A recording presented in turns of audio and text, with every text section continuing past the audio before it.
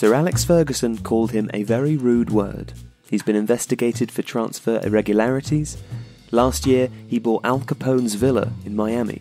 He was a millionaire aged 19 after buying and then selling a McDonald's franchise. But most importantly, Carmine Mino Raiola is one of the most powerful men in football. Agent to Zlatan Ibrahimovic, Paul Pogba, Romelu Lukaku and Gianluigi Donnarumma, Raiola guides the careers of some of the biggest stars in the game. A brash character who encourages the same in his clients and has players on his books worth a total north of £300 million. But how did this man, who used to work in his family's pizzeria, an outsider in the football business who prefers shorts and a t-shirt to a suit, become so influential? Raiola was born in 1967 in Nocera Inferiore, a small town about 20 kilometers outside of Naples.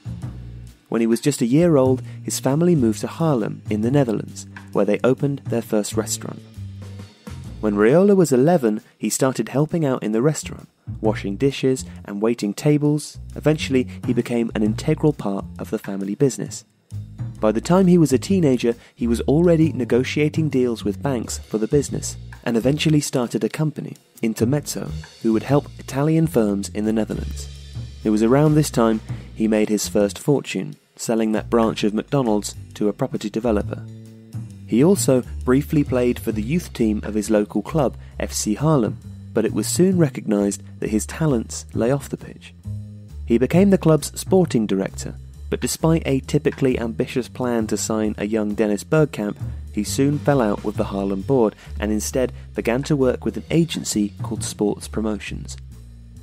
He became more and more involved with the football business, initially as an interpreter to help with Bergkamp's move to Inter, then facilitating moves for Dutch players to Italy, including Wim Jonk and Brian Roy.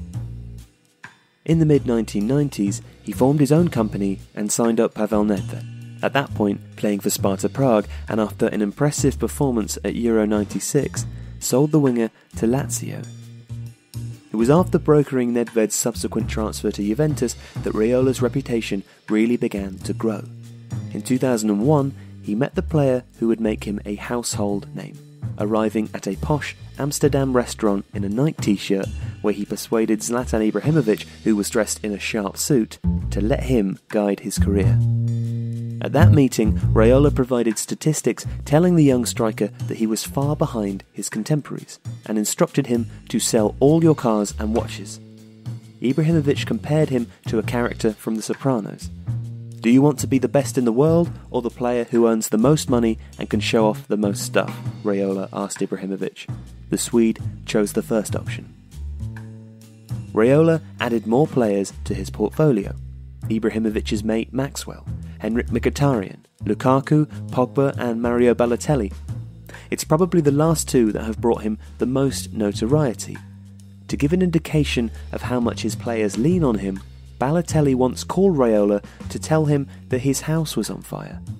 Raiola suggested he call the fire brigade instead. When Raiola began working with Pogba, at that stage a promising but unpolished midfielder coming through at Manchester United, he demanded an improved contract for his player. I distrusted him from the moment I met him, said Alex Ferguson. He and I were like oil and water. Ferguson called him a twat, refused to grant the improved terms, and Pogba left for Juventus. When United bought him back in 2016, Raiola earned a reported £41 million in fees and commission from all three parties involved. It was with this money that he bought the Capone house.